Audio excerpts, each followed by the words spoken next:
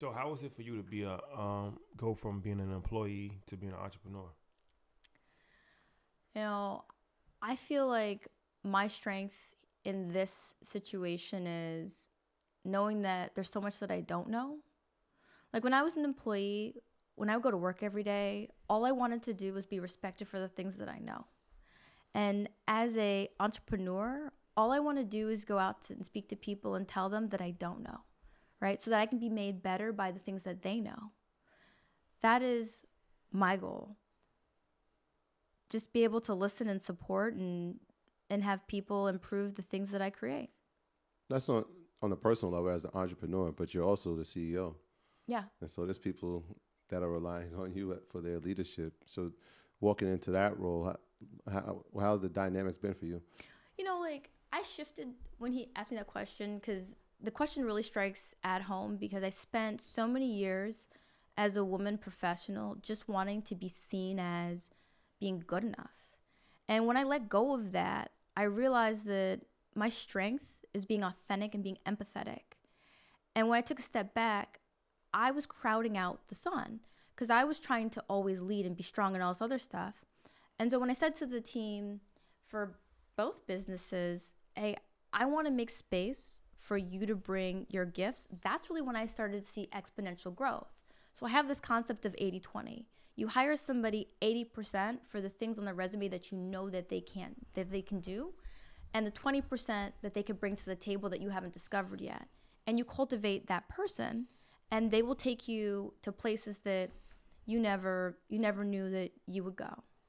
So let's talk about going to space. So what is the program that you're going out of space? How did you get involved in that? And are you just going up, coming back down? Is there observation that you're going to be doing when you're up? Like what's happening with that situation? So I'm going to be flying to space on the new Shepard vehicle with Blue Origin. We will be coming up and we will be coming back down. And I'm excited about How that. long will you be out of space? The total trip, so the round trip is roughly, I don't know, less than an hour, and it's about 10 minutes of microgravity. 10 minutes out of space. Yes. So But now, 25, like 20 minutes coming up, 10 minutes out of space, and 20 minutes come back down. I think so. And I think we got to fix our hair before we can get out. So there's some time there. For sure. But look, so I will be the first to tell you that I never thought that I was going to be leaving the Earth's atmosphere. I don't even like turbulence on commercial flights. And so for me, this is a try it before you buy it situation where I get to try space in a controlled scenario. Once I started working at NASA and meeting amazing astronauts, I never thought that I could be them. And this is what I like about life and karma in the world is like right when you think that you can't be something, life will show you that you can. And I said to myself many years ago, one of these years I'm going to apply to be a NASA astronaut. I'm going to go to the International Space Station. And somehow I managed not to do it for year after year after year. And all of a sudden I have the opportunity to be a Blue Origin astronaut. And my goal is to complete this. And if I like it, which I'm probably going to love it, I'm going to turn around. I'm going to apply to be a NASA astronaut. What's the preparation like for this? I remember maybe it was last year they had Michael Strahan, and Yep. He was going through it. And he had to take some time off from Good Morning America. What do you have to do? What are they putting you through to get you prepared for this moment?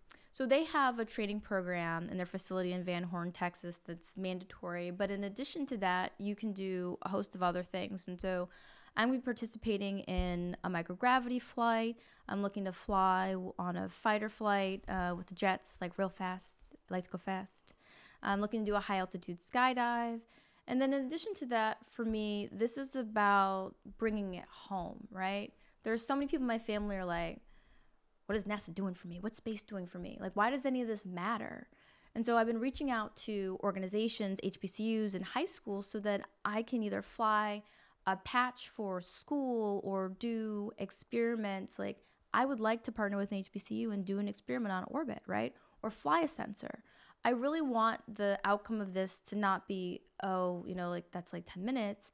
I want it to be, this was something that made me believe or inspired someone to believe that they could reach for the stars and realize that it was only the beginning. Does this to to take this flight, I know it's expensive. So were you chosen? Like, did you have to apply to become one of the Blue Origin astronauts, or was there a sponsored event? Like, okay, this is the person we're putting forth as our choice. Yeah, it's really cool. I got a call out of the blue from this lady named Nancy Conrad. And it just so happens that that first day when I was at NASA, when I had a badge and I was excited to be there, I met Nancy. Nancy is the wife of Pete Conrad, who's an Apollo astronaut. I remember seeing her and being like, wow, like one day I hope to speak with her. Fast forward, right, over a decade, she's calling me. And she's like, look, there's this mission coming up. I think you'd be a really, really good fit. How about you apply? This time I didn't say no. I put my application forward, and it happened to work out that I was in the position to join the crew. Now, back to the money thing. Even if I had it, I don't know if I'd want to spend it. And the reason for that is there's a lot of support for space and for science, right? And a good old African proverb, it's like, if you want to go, fast, go alone. If you want to go far, go together. So I went out to sponsors and I said, look, I want to know if you're going to back me on this flight. And they have. And so I'm getting ready to announce some significant brand partnerships, but we really are going to challenge the way that people look at going to space. And I'm excited to have amazing brands behind me to do it.